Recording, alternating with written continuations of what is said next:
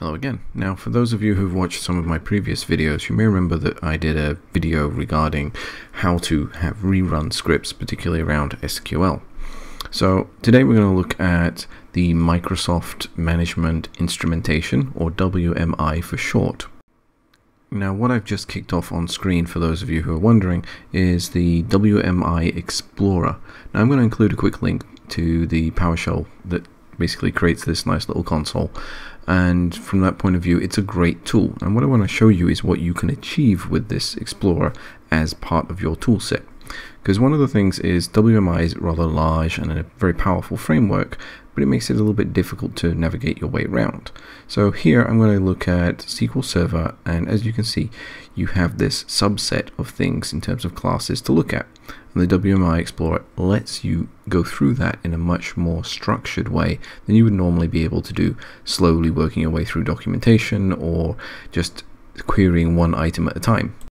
Now, there's two things I want to focus on here. One of which is that you always have a computer management here. So in this case, it's version 13. That refers to the SQL version, which in this case is 2016.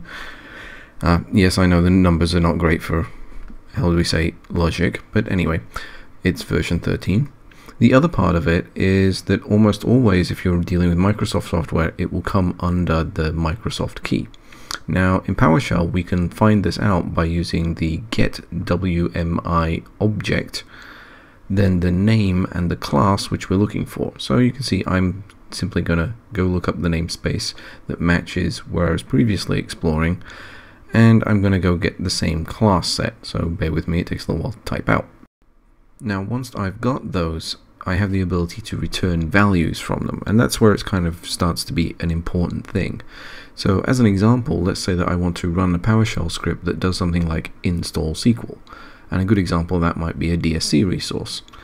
But I don't want to install SQL necessarily twice, and I don't want to have the error which would be generated of trying to install over the top with the same instance name.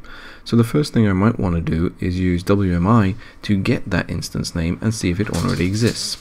So if I look through quickly what I have already generated from getting the output of the namespace query, you can see that we have a list of variables, but the most important one in our case is the instance name.